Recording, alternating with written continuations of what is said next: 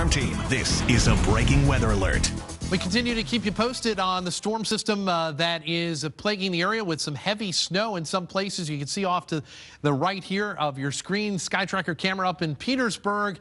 It's coming down pretty good there, and this batch of snow continues to rotate through the area. A little bit of sleet and freezing rain near Raleigh-Durham. That may sneak northward into southern portions of Virginia during the next several hours, and the back edge of the snow is in central Kentucky. Won't get here until early morning, so we think it's going to snow at a pretty good clip overnight into about daybreak. Here's a closer shot at the snow that is over the area, and the deeper blues are moderate to even heavy snow at times, and bitter cold temperatures. We're only at 17 degrees. Not much of a wind, but just enough to produce wind chills a little bit lower in the single digits at times, right around 10 officially in the city right now. In terms of total snowfall, we think the metro is probably going to be in the bullseye here, 8 inches or more, less from the Tri-Cities down to the North Carolina line. We'll be following the storm all night long and keep you posted throughout the evening.